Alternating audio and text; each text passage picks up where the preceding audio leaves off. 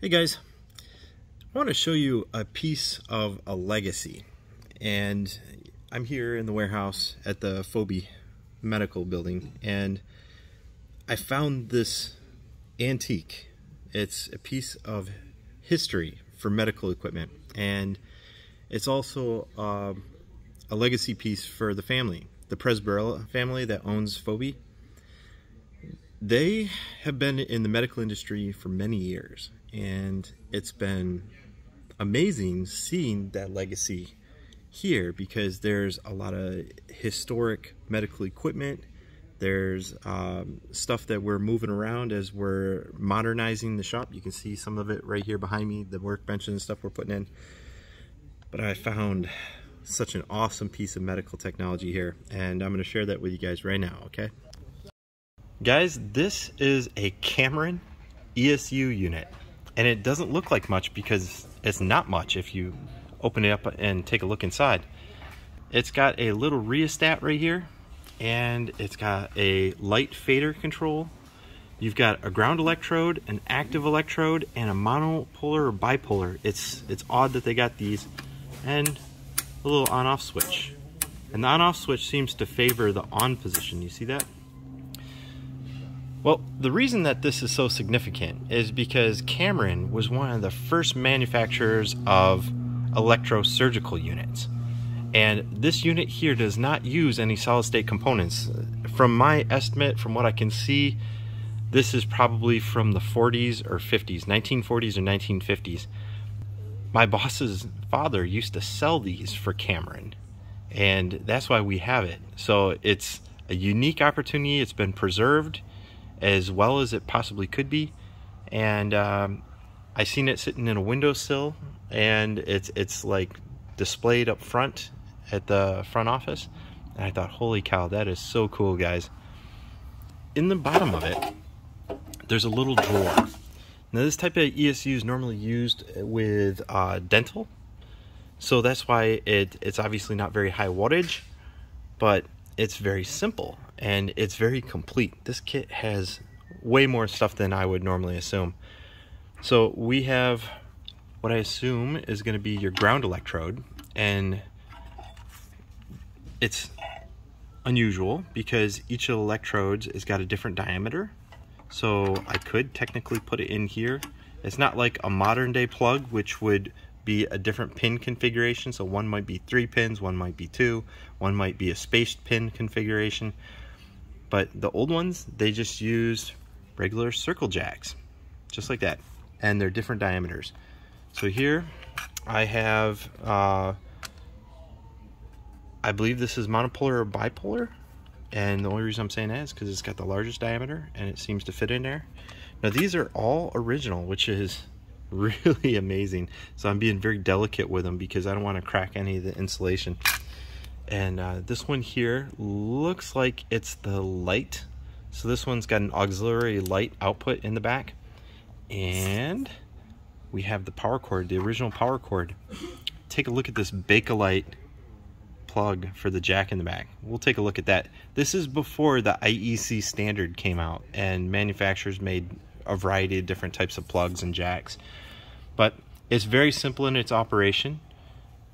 You just turn up the power to whatever you want, and I would assume that maybe these two are shorted together to activate, or maybe it's active all the time, but everything feels kind of good. Now this rheostat in the middle, it actually has a wiper on a coil in the back. It's like a transformer, and I'll let you take a look at that, but I don't want to move this guy very much because until I can get inside it, which there are no visible ways to really get inside it, maybe from the bottom of the pan here there's might be screws. I don't want to take it that far apart because it's extremely delicate. But the front of it is very simple. You can almost imagine this in a 1950s dental office. And then on the back, this is where that power jack is. You can see they did a dot, so line up the dots and it plugs in. You can see that fantastic Bakelite. Non-standard jacks. So this would be, yeah, a foot switch. So that's how it's activated. I don't have a foot switch with this unit, but right next to it is an auxiliary light. So that would be this cable. Very cool. And it's got some screw downs so that it can be permanently attached. I wish I had the foot control. Probably wouldn't be too hard to find one. And then inside here, I already loosened up the screws so you guys can take a look.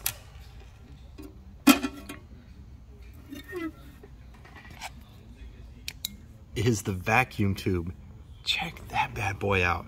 You want to talk about rare? I bet you it's very difficult to find a replacement for that.